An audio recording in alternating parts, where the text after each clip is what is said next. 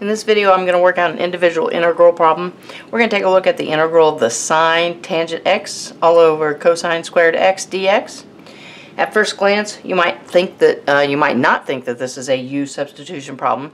It really is a u substitution problem, even though at first glance it doesn't look like anything's going to cross out. The way I'm going to choose my u is I'm going to take a look at the inside part of this numerator. I've got the sine of tangent x. Alright, that tangent x is on the inside, so that's what I'm going to let my u be. So I'm going to let u equal tangent x. When I take the derivative of both sides, I'll have a du is equal to secant squared x dx.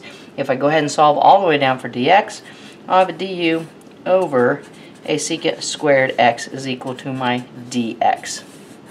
Okay, so then I'm going to come back up here, work on this integral, and I'm going to do the substitutions.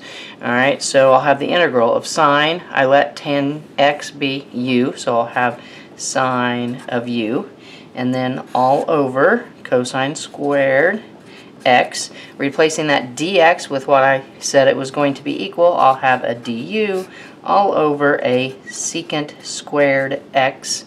Okay, now at this point, nothing crosses out yet. Alright, however, I can take a look at that secant squared x, and I can do a reciprocal identity for that and substitute in a 1 over cosine squared x. And I'm actually going to show that, even though it's going to look a little awkward.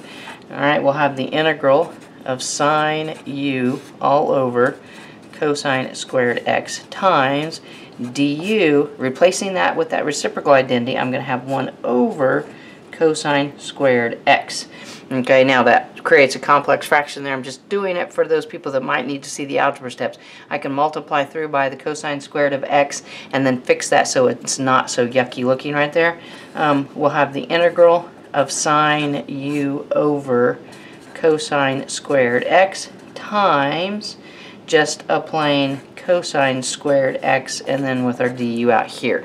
Alright, that gets us to where we want, where we can now actually cross out those cosine squared x's, and it's going to leave us with the integral of sine u du, which is a straightforward integration there.